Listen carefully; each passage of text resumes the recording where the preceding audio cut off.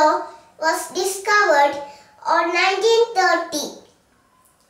At that time, Pluto was considered as a planet, but in 2006, Pluto was reclassified as a dwarf planet.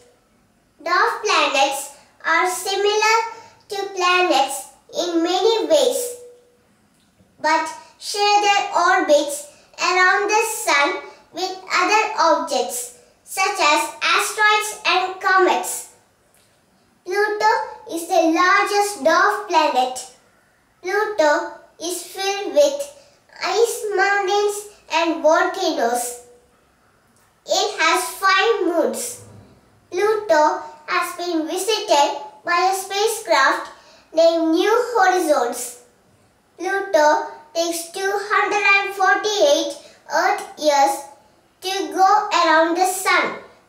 Pluto is very, very cold. Pluto has less gravity than Earth. Thank you. Hope you like video. Please like, share and subscribe.